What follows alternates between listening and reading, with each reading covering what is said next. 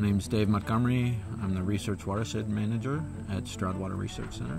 Typical week for me would involve traveling to numerous stations in the watershed here, uploading data from our instruments, cleaning and maintaining those instruments, then bringing that data in from the field and uploading it onto the servers. I'm more of a support role, a technical role. When the scientists have a question that they're trying to answer or a problem that they're looking into, I can help design and build the infrastructure and deploy the instruments so that they can get the quality data they need.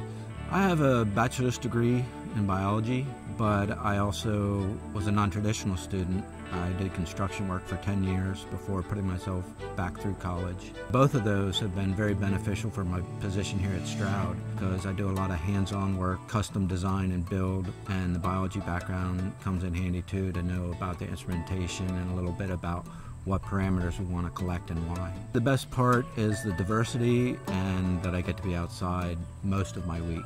You know, there's some days it would be nice to be inside, but I'd much rather be outside.